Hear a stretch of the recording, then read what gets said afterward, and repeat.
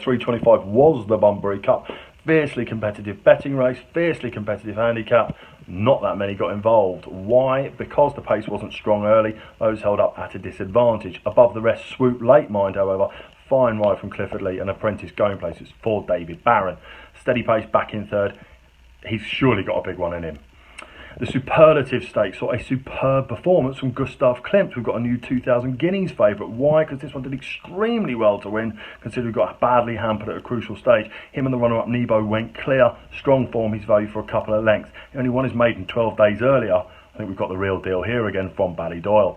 In the big one, the July Cup, it was a mouth-watering affair, but again, they didn't go that hard early on, and it was a messy finish in behind. Harry Angel, who turned around the Commonwealth Cup form with Caravaggio, Aidan O'Brien's hot pot, just looking a little bit flat from that run. L'Amato was back in second. He's your benchmark. 3-year-olds coming out on top.